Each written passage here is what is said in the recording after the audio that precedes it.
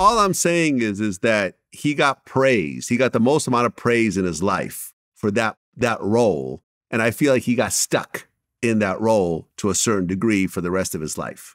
That's what I think. Now, listen, I'm sure if me and him talked, he would say I'm full of shit, whatever. From my point of view, that's what it is. I equate that to Tupac. Very much so. Tupac did Juice as Bishop. And I remember even like Biggie was saying when they ran into each other at the Soul Train Awards and guns got drawn and everything else like that, like Biggie was looking at this guy who he used to hang out with, that he was close friends with and everything else like that.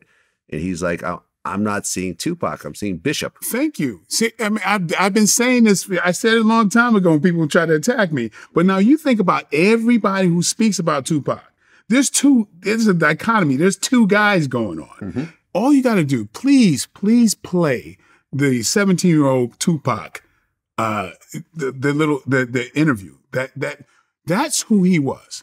Yeah. He was this innocent, almost, dare I say, somewhat effeminate type of dude, right? Like when you really look at that interview, he was a very soft person. That's who he was. 2 years later, he plays Bishop. And that character that he created with Bishop influenced millions of people. And he stayed in that character because I literally would see him flip-flop from one character to the other because we would hang out, we'd play pool. And famously, people would say, your friend looks like Tupac. And they didn't think that could be him because he was more like that 17-year-old guy. And a lot of people that really knew him was like, yo, because I always speak the way I speak now. And so he felt very comfortable being that other side around me, that really playful, clowny, kind of like silly type of guy who knows all the Schoolhouse Rock jingles, and then would flip into a different mode around. It's kind of like once he did that Bishop role, that became a much more interesting character for him to play.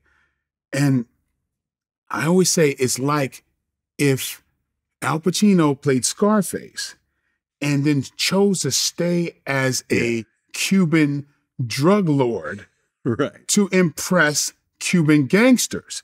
Well, he could stay in that character if he wanted to. You know what I mean? Al could have done that. Completely.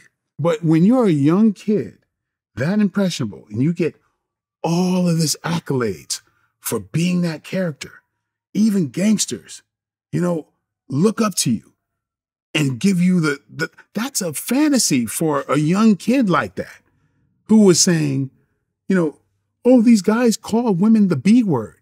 The B word. He was saying this in their interviews. 2 years later, becomes Bishop, right? So, I mean, I just think this is a fascinating study of human behavior that people could just look at that and go, wait a minute, the Tupac that you've seen, his biography is a guy who grew up tough his whole life.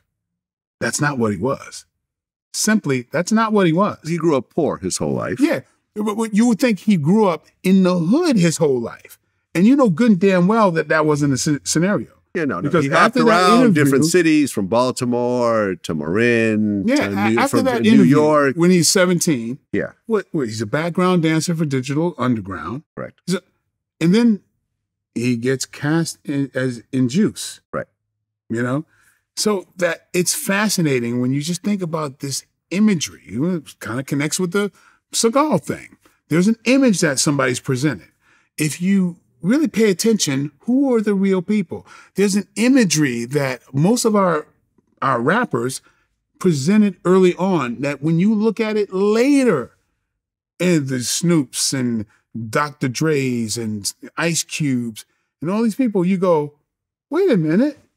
Is that the gangster that influenced me to become a gangster? You know what I mean? Is that the gangster that influenced me to become a gangster? So I look at it and go, hey, just kind of educate yourself and say, okay, there's imagery that gets paid great deals of money presenting themselves and influencing a whole generation of people Yeah. to act other than what they are. Like, you know, so it's like, it's encouraging this kid from not picking up a book and picking up a gun. Yeah. You know, sadly, that's the truth.